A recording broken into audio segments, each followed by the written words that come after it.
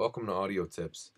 In today's tutorial, I'm going to show beginners and new users to Pro Tools how to simply loop record inside of a Pro Tools session. It works the same way as play, but you can't record when you're in loop play.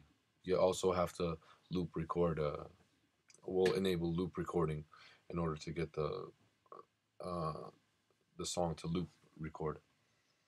So it works the exact same way. Now, why I like loop recording is if I don't have anybody who's recording me and I really want to know how I sound. So let's say I write this cool bridge and I want to go inside the studio and record it,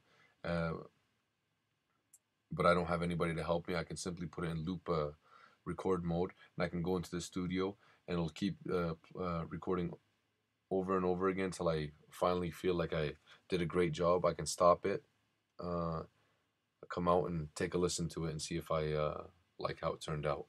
So how I'm going to do that is I'm going to go to the record button on the top, the record enable button. I'm going to right click it. I'm going to put it into loop recording, highlight the area that I want to loop record, enable both my tracks, hit play.